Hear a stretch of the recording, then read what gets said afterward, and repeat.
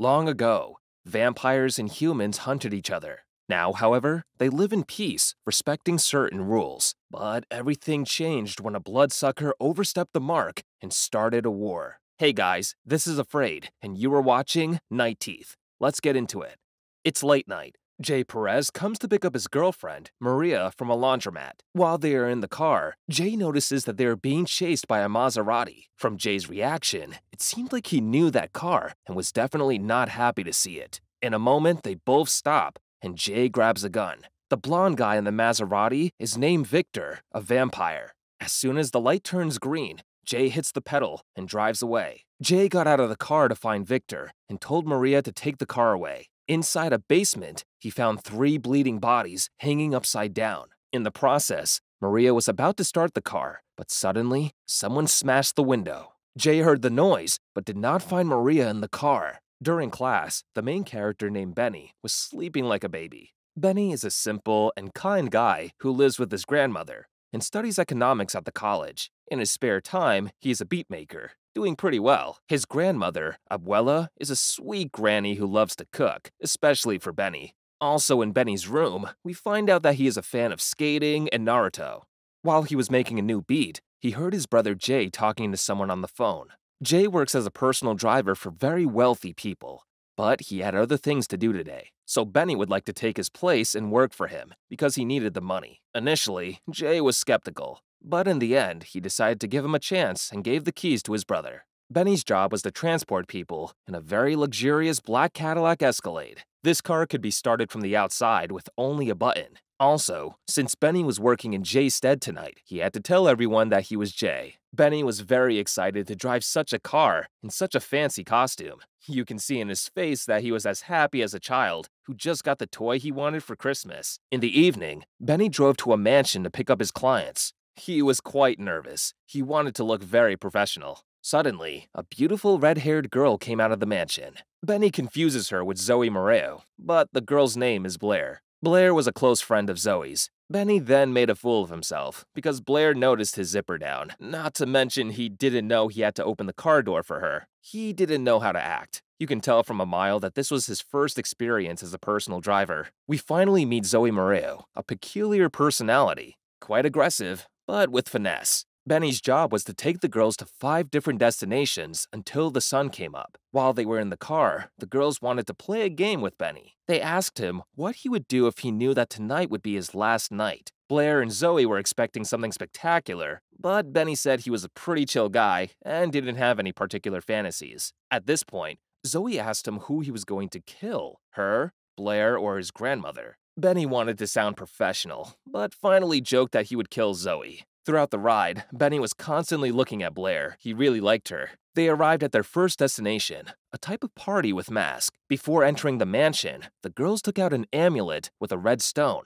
Apparently, you can only pass if you had one like that. Meanwhile, Jay was planning how to solve the vampire issue on the same night. Victor had started a war. The girls weren't back yet, so Benny got out of the car to get some air. On the ground, he found the same amulet they had. Soon after, the girls exited the mansion and headed to their next destination. They pulled into an underground parking lot, and like the first time, Benny had to wait for them. In the process, Benny noticed that Zoe had left her phone in the car. He also noticed that she had received text from Victor. Victor was asking for Jay, and at that point, it seemed strange to Benny, because for this night, he was Jay. Shortly thereafter, Benny tried to call Jay, who did not answer. This seemed strange to him, and he began to peek into Zoe's purse and found a lot of money with bloodstains in the middle of the bag. As he touched and counted the money, he accidentally got blood on his face and the collar of his shirt. As if that wasn't enough, an officer entered the parking lot. Benny didn't wait too long and got out of the car and started running inside where the girls entered. It looked like a hotel.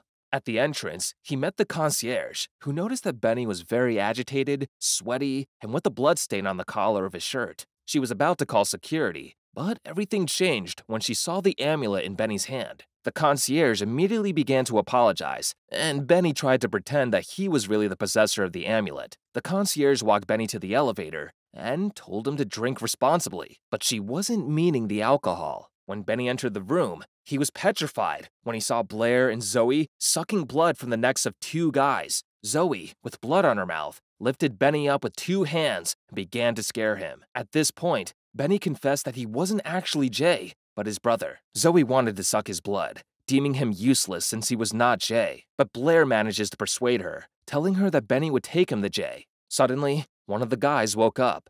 In fact, this party had been planned, and these two consciously chose to be food for the vampires. They were being paid to feed the vampires with their blood, but Zoe had gotten a little too loose and killed one of them. She didn't think twice, and told Blaire to finish off the second guy. In the meantime, Benny began to run outside. As soon as he arrives outside, he is stopped by the officer he ran away from earlier. Benny desperately tells him what happened, but the officer doesn't seem surprised at all. In fact, he wanted to arrest him and take him away, but was interrupted by the 2 girls who had finished dinner. The girls and the officer seemed to know each other. In fact, he knew they were vampires. After a short discussion, the officer let Benny free. He tried to text someone, but Zoe noticed him and broke his phone. Meanwhile, Victor in his very luxurious mansion was drinking fresh blood. In the basement of the house, he had people from whom blood was being extracted. They were tied up and asleep inside the glass boxes. After a taste of blood, Victor leaves in his Maserati to pay a visit to some special people. In the meantime,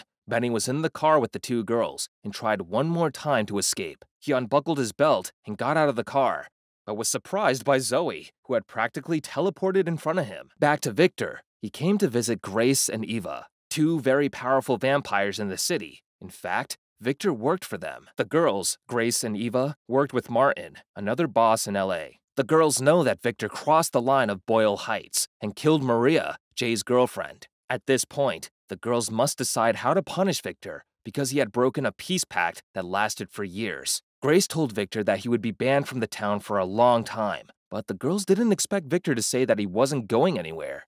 After that, he uncovered his plan to take over all of LA.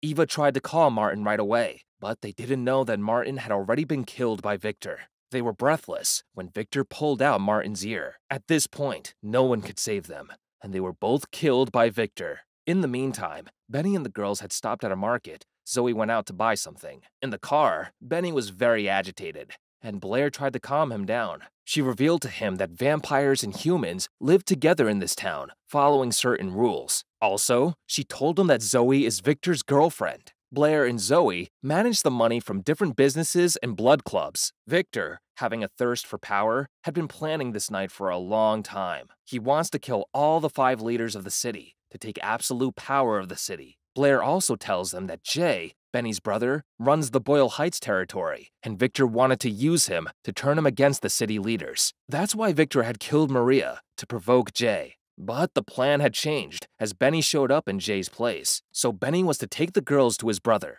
Between Benny and Blaire, there is a spark. The 2 are getting closer. In the meantime, Jay had regrouped his gang to hunt vampires. They arrived at the mansion of an LA boss named Gio. Gio tells Jay that Blaire and Zoe came to his party and made this killing. Plus, they sucked pretty much all of his blood, so he urgently needed a drink. After revealing that Blaire and Zoe were heading to the 3 Kings, a popular club in LA, he is finished off by gunshots. Blaire, Zoe, and Benny head to the 3 Kings Club, and the girls want Benny to come with them so he doesn't run away. Before entering the club, Benny is recognized by his college friends. They stop Benny to use him so they can get in.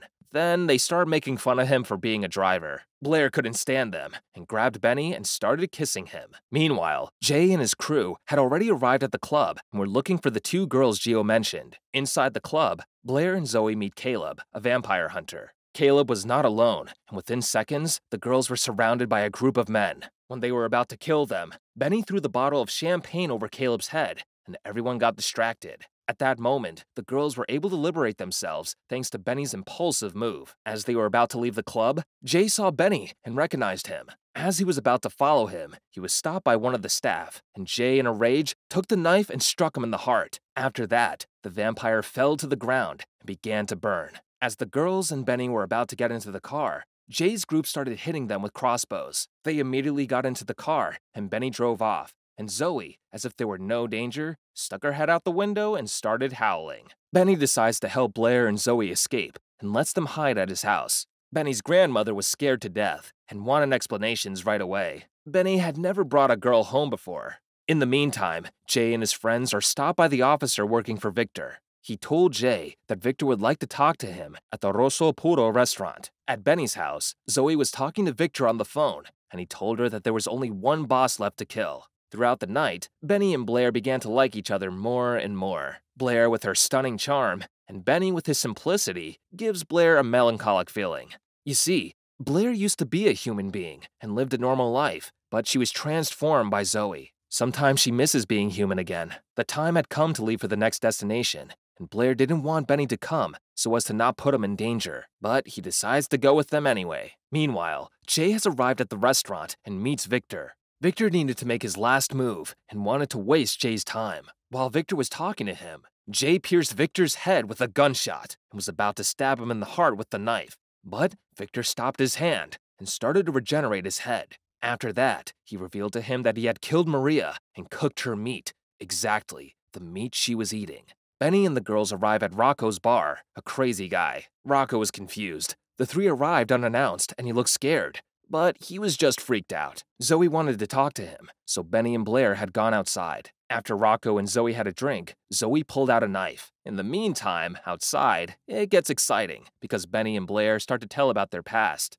After that, they started kissing passionately. Inside the bar, however, Rocco realized that Zoe was there to kill him, and when she tried to hit him, Rocco managed to stop her. After that, Blaire and Zoe started to fight against Rocco's friends. Meanwhile, Benny had climbed into the car and helped the girls by hitting one of the vampire hunters with the car. The night was over. Blaire and Zoe reached their targets, but Zoe had been injured and needed blood. Benny leaves the girls at the last place on their list and discovers that the house belongs to Victor. Blaire urges him to leave, but Benny refuses to abandon his brother, who is inside the house. Benny finds several human prisoners held by Victor as blood bags to feed on, including Jay. And Benny is captured by Victor while trying to free him. Victor and Zoe then threaten to kill him. Zoe realizes that she has feelings for Benny. Victor hands Zoe a knife, and she, in a rage, punches Blaire in the stomach. In retaliation, Benny remotely activates his brother's car, breaking a window and exposing sunlight that kills Zoe. Victor then attacks Benny, using Jay as bait, and manages to bite Benny before Jay confronts him in the sunlight, killing him. Benny soon turns into a vampire, and the brothers part ways after Jay decides to begin training as a professional vampire hunter and tells Benny that he expects him to fight by his side when the city descends into chaos. Later that night, Benny meets Blaire for a night of blood drinking. Hope you enjoyed this video.